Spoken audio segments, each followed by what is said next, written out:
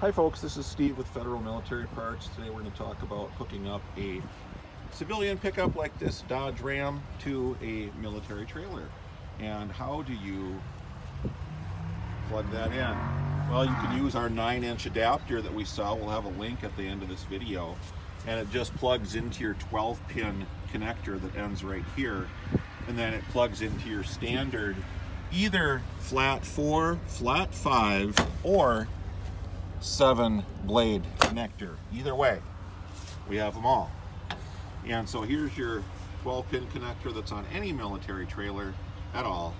And then here is the 9-inch adapter right there, your flat 4. And so these two items just connect together and you just plug it right in. It is really as simple as that.